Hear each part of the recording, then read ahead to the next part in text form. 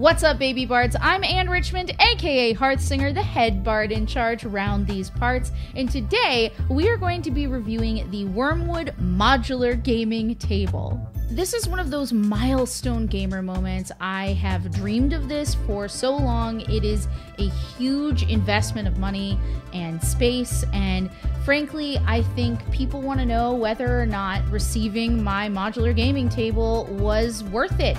Does it hold up to the hype? So we're going to dig into everything. We're going to talk about unboxing it, we'll talk about the construction process, and give my thoughts on the final product. Let's dive in. So my table is a Kickstarter fulfillment. I do not believe that the modular gaming table is yet for sale. It might be after they finish the full fulfillment of the Kickstarter. I had originally planned to get the cherry wood, but as the Kickstarter went on and Tavern Elm was unlocked as an option, I decided to bump up my price point a little bit and go all in for the wood that I really wanted. So that did move my price point up about $600. I chose dining table legs, so I didn't want a coffee table version. Primarily, I'd be using it for Dungeons & Dragons, and I wanted to make this table kind of like the mecca for where players would feel super comfortable over long periods of time and able to focus on their creativity. I chose the medium size, which seats 6 people comfortably, and frankly, as a New York City apartment dweller, this is the table that fit inside the apartment space that I have. So there you go. I also got a green felt play surface and a player power pack. The reason for that is because one of my biggest pet peeves is when I go to somebody else's house to play D&D and they don't have an outlet that'll help me, take notes on my computer or my iPad, or if like my phone is all I have and it's running out of batteries and I have nowhere to plug it in, then I start to get really stressed out. The power pack has a place where if your phone can lay on it and charge that way, it can, and then it has all sorts of different connections to charge different types of electronics in it. When you're looking at the vaulted table, which is to say you've taken the dining room toppers off and you have that sort of interior space where the green felt is, I also wanted to make sure that as a DM, I had plenty of places to put, my computer or my dice and my dice tray and all of that stuff, because I am a D&D hoarder, and I think the first step is admitting it. As someone who likes to enjoy a bit of mead or a fun thematic beverage at the D&D table, I did also get 5 large cup holders in Tavern Elm. And lastly, in order to protect my dining room table toppers, I got a topper block, which is like a big kind of cube with foam inside of it to carefully hold your toppers upright when they're not on the table. And I did that because even though I could have just, leaned them against a wall or a bookcase, I didn't want a wayward kitty or a giant doofus dog to knock over and damage my very expensive treasure.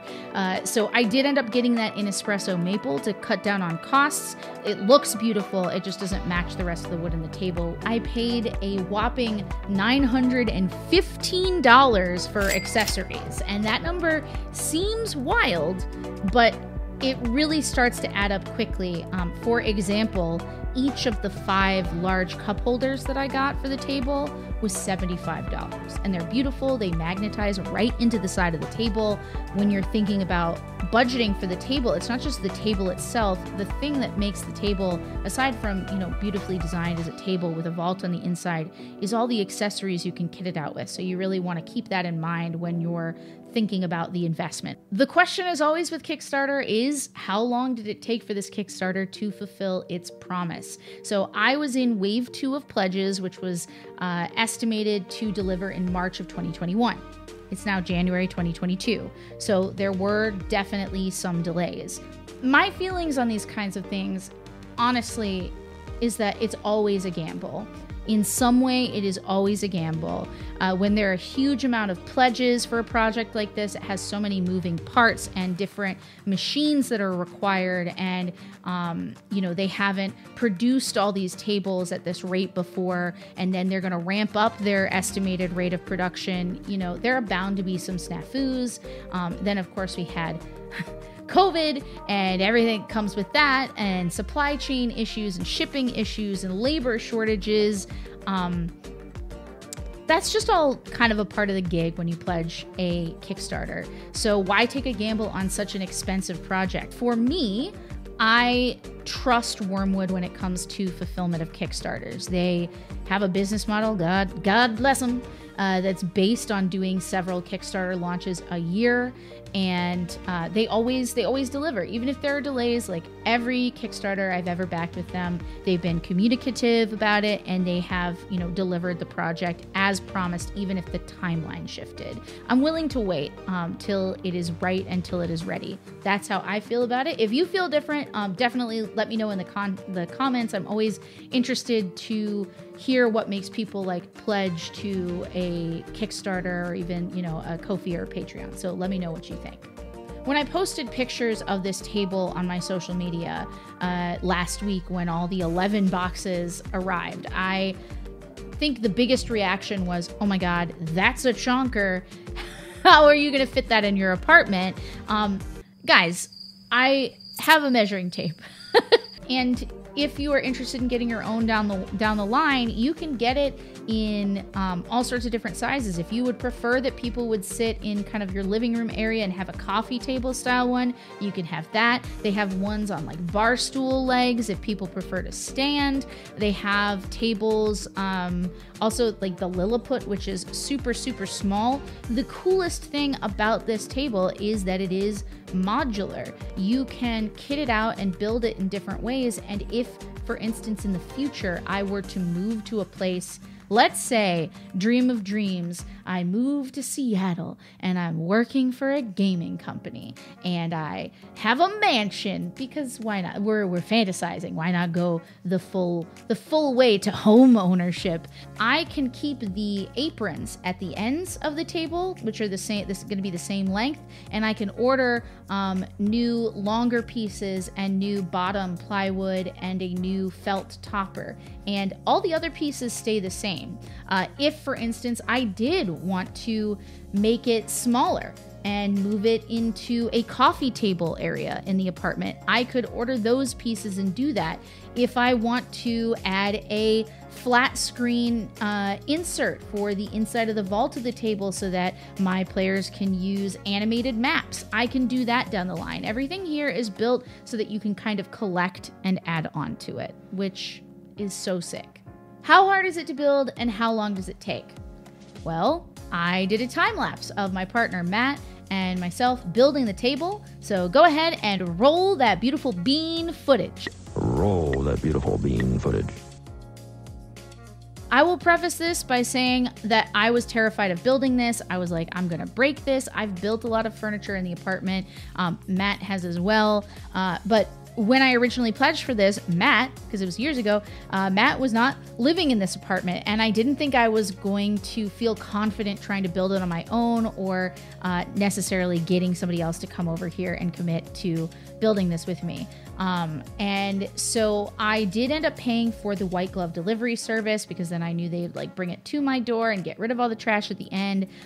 Long story short, in December of this year, Wyrmwood reached out to me because they said, hey, this table is almost ready. We've discontinued the white glove service, but they really did their best to assure me that if I had 2 people, and at that time I now did, that I would absolutely be able to do this on my own. So once shipping and tracking was confirmed by UPS, I had about 2 days to prepare for the arrival of the table. A lot of the bulk that caused these 11 packages to look so intimidating when they arrived comes from how carefully all the different elements are packed. And I'm sure packing them separately allows them to do a better job of wrapping them, but it's also because it's modular. I'm sure they have whole sections where they're going in their warehouse to say like, okay, let's grab medium elm toppers, let's grab, elm player pack. Like, so it's all, everything is all sort of, packed separately so they can just go down an inventory list and send it to you together. So, once we unpacked it, it was a lot less intimidating. Oh, that sounds great, right? Right.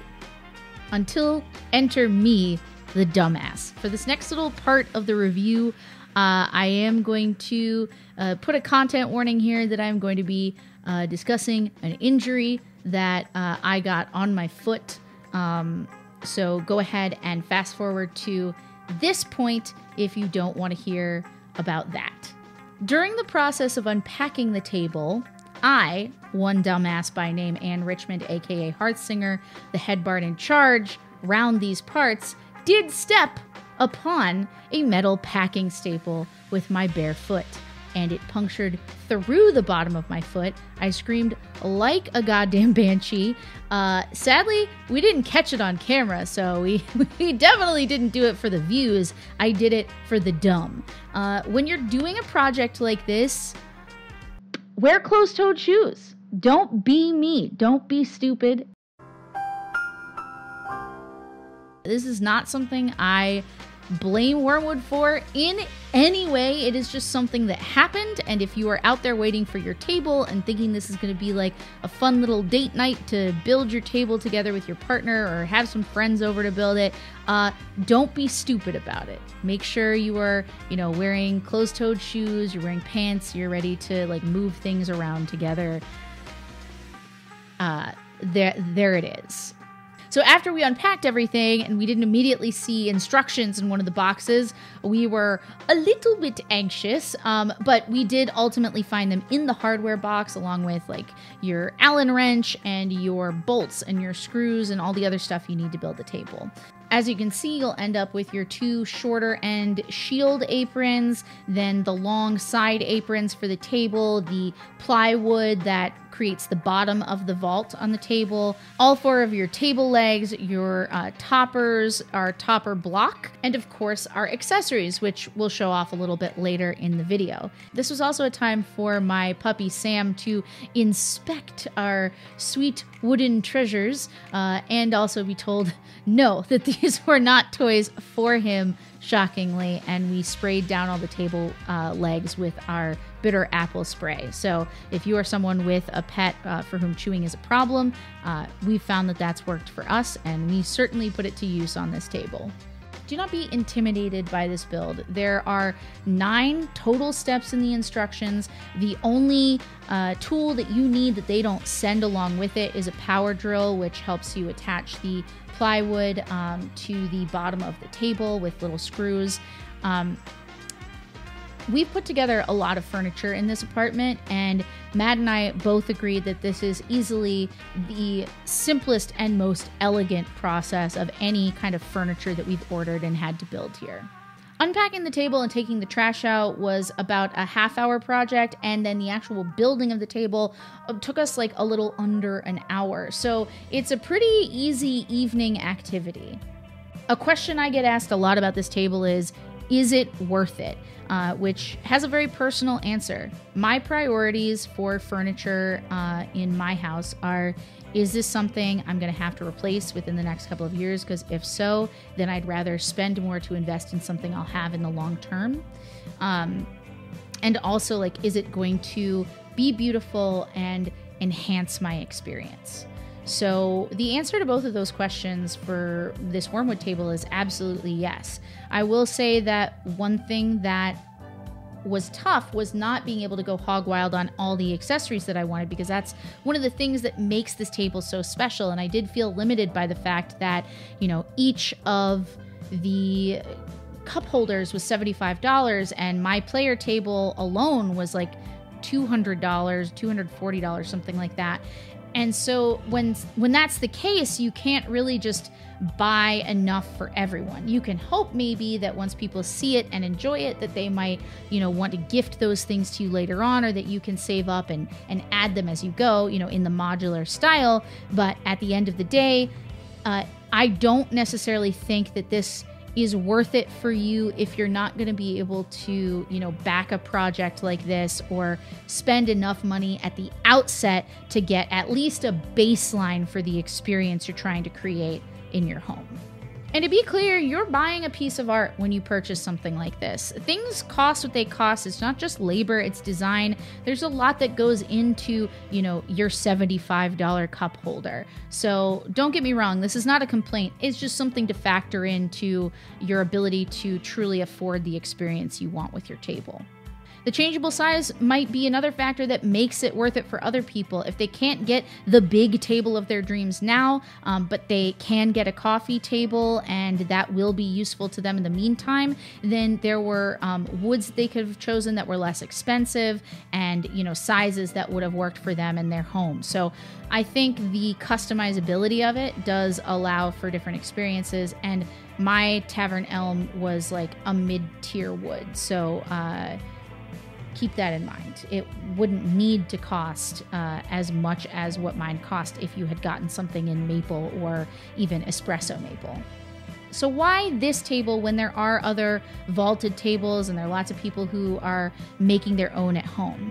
The artistry and the quality that is evident here from the way everything magnetizes together and clicks into the, you know, inside of the table or the outside of the table, the way the toppers have pads that fit into where the vault begins so things don't shift around, even like the smooth finish on the wood and the way the wood grain is always so celebrated by Wyrmwood products. It's just so stunning in person.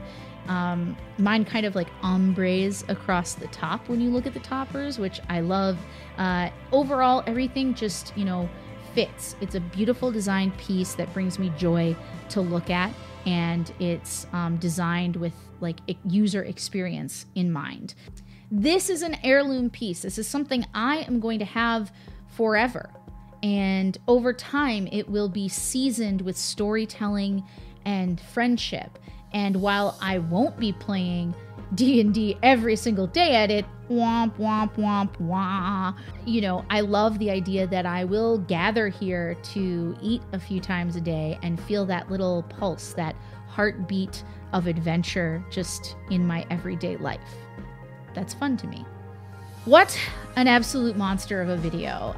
Making this was a true celebration of something I've waited so long for. I'm so grateful that I got to share it with all of you.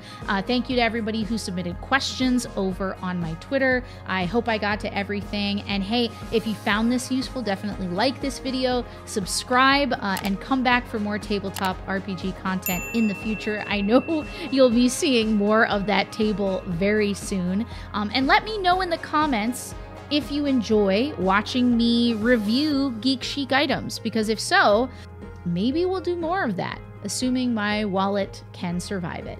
All right, guys, we'll see you next time right here on Hearthsinger Games. Bye! Man, outside that door, there's just a giant piece of hardwood waiting for me to play with it. I just winked both eyes. It's not... All right. We're done. We're done. We're done. Sam, what do you think?